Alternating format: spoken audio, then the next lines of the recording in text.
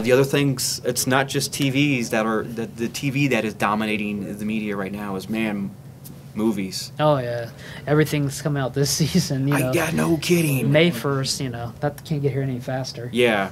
So the big the elephant in the room, as it were, is Avengers 2: Age of Ultron. Yeah. I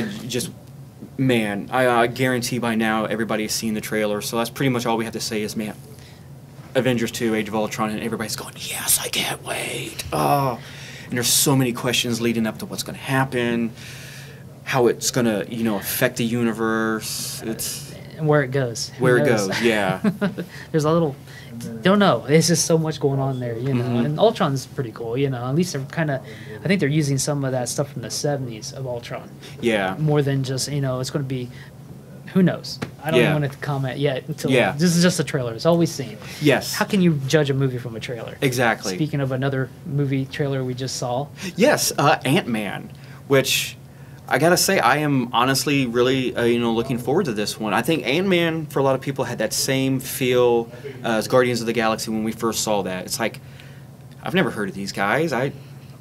How good's it gonna be? Ant-Man? I mean, seriously, Ant-Man. He's a man. He shrinks down.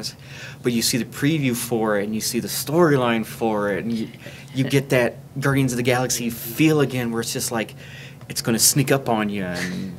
And they kind of stretch the continuity out a little bit, which I kind of like too, because it's going to tie in with some of the stuff. Because actually, Agent Carter will tie into with this pretty heavily. Is what yes, I've been which reading. just shows Marvel's mastery of that whole media. It's just take a little bit from the TV, take a little bit from the movies, and it's been fantastic. And Ant-Man looks really good. I think one of the big selling points for me on Ant-Man is honestly Paul Rudd. I love Paul Rudd. I think he's a fantastic actor, and knowing what I know about, I don't read Ant-Man, but I know enough going into this one as opposed to Guardians of the Galaxy, which I'll be honest with you, I hadn't read in ever. I maybe had one or two, but I knew this. I knew enough, about the team to look forward to it. It's the same thing with Ant-Man. I know enough about Ant-Man from the Avengers comic books to really. It should be interesting to see a man shrink down to an ant and how they use the lenses. Because I heard that he used the lenses to make all the shots different and so you can really make it look like he was an Ant-Man. Yeah. Yeah, I'm really looking forward to it because it's such a leap in special effects. Because I'm gonna hit you with the Wayback Machine on this. I remember the last movies I saw that had the shrinking thing was Lily Tomlin's The Incredible Shrinking Woman, which you ever got a chance to see, man, look that up. That is a comedic masterpiece. But it was one of those ones where it's like, oh, we're going to put her in a giant set of a dollhouse to show she's shrunk. And I've seen that large telephone out at Universal. yes, it's like, I'm trying to make a phone call, hand me that pencil. Tick, tick, tick, tick, tick, tick, tick, tick. This is Shrunk the Kid. Yeah, she's doing a rotary phone. For those of kids out there who don't know what I'm talking about, there used to be these things called rotary phones that plugged into a wall. They didn't go anywhere, and you didn't press buttons. You had to turn a dial, which would have been really hard if you were shrunk because she had like a pencil and she was doing this. But yeah, just it was like that was one of the first things I thought about was Ant-Man. Oh god, it's going to be a shrinking movie. But it looks fantastic. The suit had me, and you gotta love their campaign. When the first trailer teaser of the movie came out, it was that big. that was pretty, and I'm pretty sure I'm not the only one who watched that going. Okay, I see the suit. And the lobby poster was cool because it was like he was shrunk. Oh yeah. So yeah, we're definitely looking forward to find out if Ant-Man has the power behind it, the sucker punch, if you will, that Guardians of the Galaxy did. Or it just is going to happen. Yeah. Sooner or later, I mean, you have to take the good with the bad. It can't all be, Guardians of the Galaxy, but, going into it with high hopes. Or Avengers. I can't imagine living in a world where Avengers 2 fails. That'll shatter my small little fragile geek ego. It's just I can't imagine. And let's see, the other thing to look forward to in 2015 or 2015. There's that Fox movie coming out. Yeah. Which we were already talking about. I don't know. Trailer looks halfway decent. Yeah, the Fantastic Four. Yeah. And I don't want to eat tongue, but never know. I didn't really badmouth it. I just didn't know for sure. I really now I kind of want to see it. That one really had the feel of, oh man, the license is almost up. We need to throw together a movie. But like you said, the trailer looked. Even if it wasn't just because they don't really kick you in the face with Fantastic Four. It just looks like a good, solid science fiction movie. And it looks more shaky cam look to it. Yeah. So I don't know. Shaky cams can be good, can be bad. I don't know. Yeah. Also 2015, I think 2015, 16, Batman, Superman. Yeah, that's all I have to say about that. Who knows? Let's wait. I don't. Let's wait. Then that's sad to say because everybody who watches the show knows how much I love Superman. I don't care. I'm still filing my petition. I started a Twitter campaign, whatever. I want Booster Gold. Be him on Arrow, Flash, whatever. Or Supergirl. Yes. Booster Gold. I have actually a feeling that they might include him with the Supergirl stuff. Oh, even if they got the guy from Smallville, that was still one of my favorite episodes. That was so good. That Booster Gold rocked. And they even had the T-shirt. In that episode, he was handing out T-shirts from the original old Booster Gold fan club. Oh, it was so brilliant. But yes, Superman, Batman, yeah, it's a thing. It's going to happen. Booster Gold, let's make it happen. So, Rich, what's the big thing you're looking forward to in 2015? There's that little thing called Secret Wars, Mm-hmm. Crisis.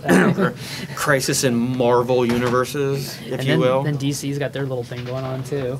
Yeah, so, Convergence. The only thing is, I don't have no money, so this is gonna be a weird year for me. It's gonna be. Oh man, I probably sound like a broken record, and it's gone down ever since then. But in years past, I've found myself buying less and less just because things don't interest me as much anymore. I can't, honestly, I'm sorry, I'm going to take a lot of people off. I can't remember the last X-Men book I bought. I don't remember the last Avengers book I bought. I do want to see the Inhumans stepping on top of the X-Men. That would be good. Because they do have that teaser. So we did get to see the return of Spider-Man, Peter Parker last year. Oh yeah.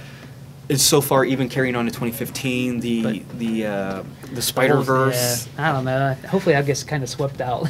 I do too, but it's so it reminds me of what I used to love about the Spider-Man books was the fun behind it. There's a great dramatic elements to the book, but I mean seriously, we got Spider-Ham. We got Spider-Ham fighting alongside British Spider-Man. That's just fun stuff. It was enjoyable. And Uncle Ben. Yeah. Well, see what I'm saying? Multiple universes. And Gwen Stacy. He was bound to happen, but yeah, you're absolutely right. There's so much going on this year in comic books crossovers. Just can't wait till the blink and all goes away. Yeah. No. I'm sorry, I'm being down, but they could pull a Scarlet Witch. No more mutants. Basically, is what they're doing. Yeah. No more last 3 years history. The Beyonders are back. Yeah.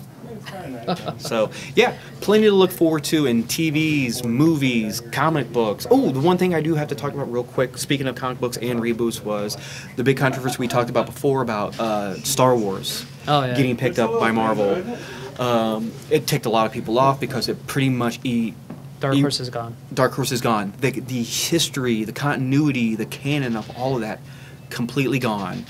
I went into it with, a chip on my shoulder about it, but I do have to admit though, issue 1 was good. Well, it was Jason Aaron, so yes. It can't be too bad. It was nice picking up the book and reading it and feeling like you were really reading the continuation of Han, Leia, Luke, Chewie. It did. But Matt Fraction was doing a good job too. He was. Don't get me wrong. Because he's on the show talking about that. Yes. Don't get me wrong. I'm not saying that I'm glad all the Dark Horse stuff was fantastic. That was one of the few things Star Wars related that I still would spend money on.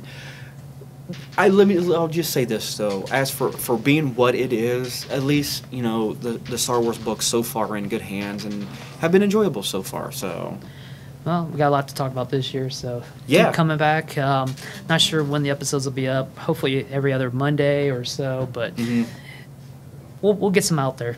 So yeah, and by the way, thank you for watching and liking the show. Get a chance to like the Facebook page.